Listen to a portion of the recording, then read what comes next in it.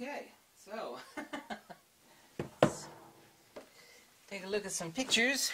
I think I'm the first person to make their own Fuji-mount lens, and it's a single element lens.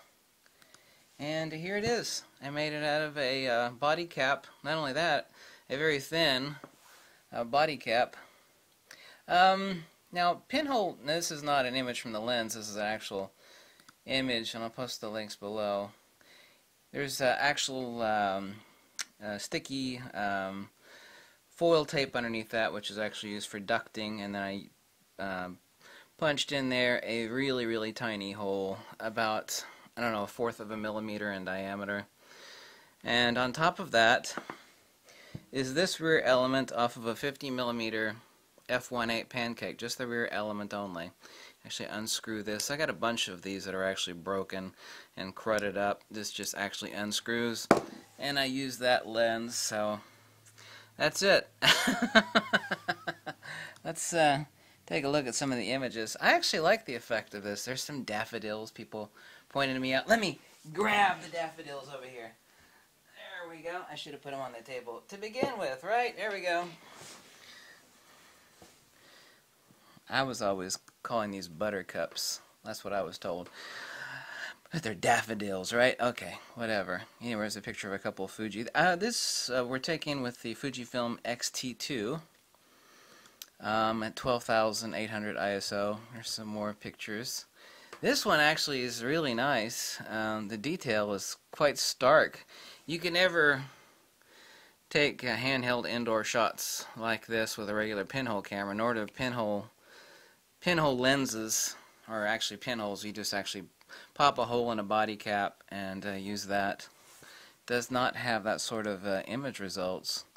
This is actually taken in a mirror using the lens. Also, the saturation and detail is actually quite nice. Yeah, that's me actually bracing, since it's kind of dimly lit in the bathroom. So I'm actually bracing the camera, I think at like 1/4 of a second. The other shots, however, that's an outdoor shot. The other shots, however, were handheld at a 30th or a 60th of a second. That was like at a 30th of a second, I think. Wasn't it a 30th of a second? I believe, yeah, that was a 30th of a second. That's pretty damn good. So, people that are hardcore, is it sharp? Is it sharp? People like that, they don't get it. But people actually pay several $100s to get a Russian-made Zenit lens to actually produce these sort of results. The bokeh, and I didn't upload a bokeh shot. The bokeh is actually really fabulous. I should have uploaded a bokeh shot to show the bokeh of this lens. Technically it is a lens because there is an actual glass element. It's the exact same thing as the rear element off this 50mm pancake Nikkor. And I just centered it and taped it on there over top of a centered pinhole. Works exquisitely. So you don't have to worry about focus, and you don't have to worry about aperture with this lens. I guess I shouldn't put it face down like that. Actually, this is so nice as far as the unique effect that it gives, is that I'm actually gonna, also doesn't add any thickness to your to the camera body, that I'm actually gonna use this, believe it or not, for certain things that I have in mind. I love the bokeh and the vignetting, and I'm sorry I didn't upload a bokeh shot. I was just shooting some Christmas tree lights. I've been in such a hurry. But there it is, mounted on the camera. That was an iPhone photo, though, however, of it mounted on the X-T2.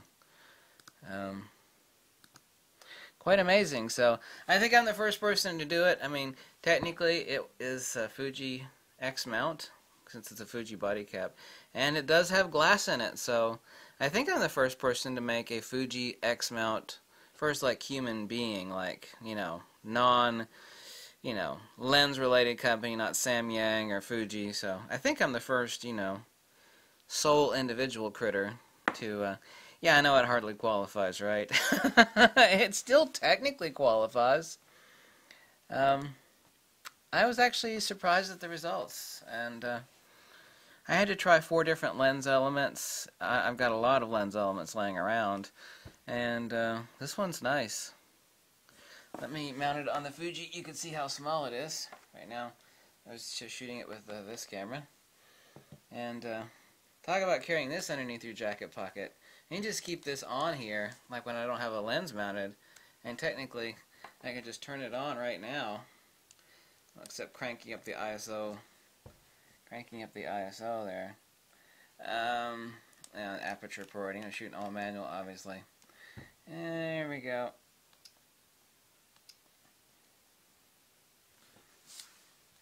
Ta-da! That's even a lot thinner than the 27mm pancake lens. However, not as sharp, right? Is it sharp? Is it sharp? That's all some people care about on a lens. You know, photography, if sharpness was the only thing that was important, then like Salvador Dali and all those $1 million impressionistic paintings, which are absolutely not detail sharp, they're the complete opposite of that, you know, those things would not exist. However, they do exist, and they're worth a lot of money. Not saying this is worth any money, but people don't know what art is. They think that... Now, I found that these looked really nice, viewing them at not this size, but a little bit smaller at 4x5. At normal viewing distance, these images actually look nice. I think they look nice at a 4x5 viewing distance. Really do. So, I hope you like that. That is my 1-element Fujifilm lens. Hey, it works! It's even easier. All I have to do is just keep it at 12,000. Well, outside, when it's really, really bright outside, I could actually shoot this at like 3200 ISO and like 60th or 30th of a second when it's bright and sunny outside. I actually have some neat ideas for use with this lens, so I'm going to try them out when I head to Florida here in a few days. But this is a keeper. I'm not going to disassemble this. It's actually quite nice. I had a wild hair to make one of these. So there it is. This was totally free to make. It was like using a $1 body cap from China. And yeah.